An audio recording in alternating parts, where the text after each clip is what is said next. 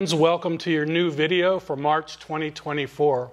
This is my friend Ashley, a PGA instructor from San Diego, and she's going to help me show you what I mean when I say the destination drives your movement.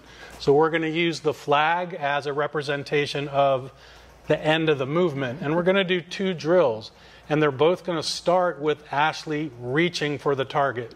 So the first one, she's going to reach for the target.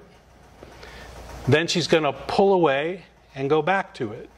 And she's going to do this about 6 times, just flowing from the target and back to it.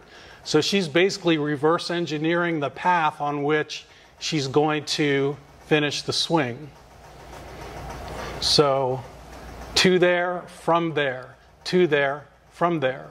That's the first drill. It's just called pull away. Now the second one, we're going to put more power into it. So she's going to reach for the target and powerfully pull away from it, and then she's going to throw an uppercut punch back to it, and I'm going to make sure that my jaw is not in her way.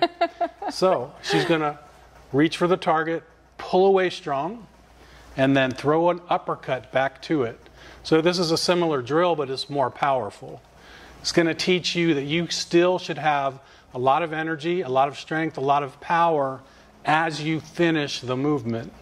So obviously you're maintaining strength way past the ball.